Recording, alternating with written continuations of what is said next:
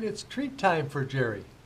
In this episode of Will Jerry Eat It? We have candy today that hopefully is good for you and also tastes good.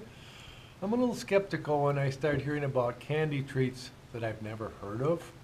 But then that's nothing new for this little episode, or all the others for that matter.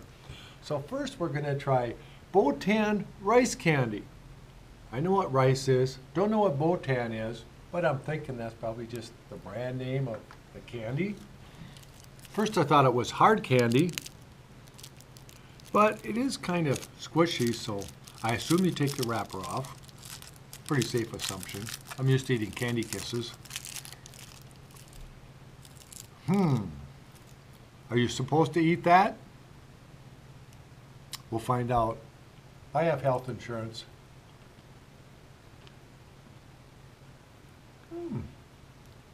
Sweet. Kind of an orange taste. I don't taste the rice yet. Doesn't taste like the white rice I get when we have Chinese. Not too bad. It's actually pretty good. How many do we have in here? Oh, we got a few left for a little sugar treat later on. Wonder, did they take the calories out of these two?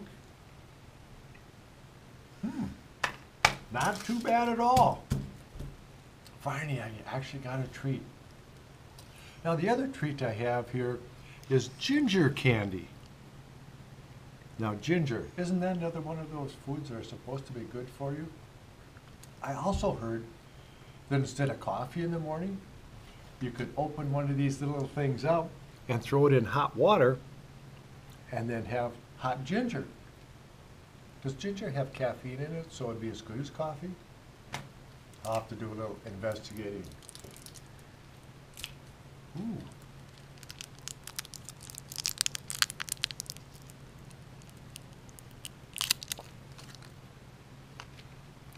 Ginger candy. Ooh, chewy. That's not too bad either. Sorry, I'm not going to put these out. I'm going to keep these for my desk.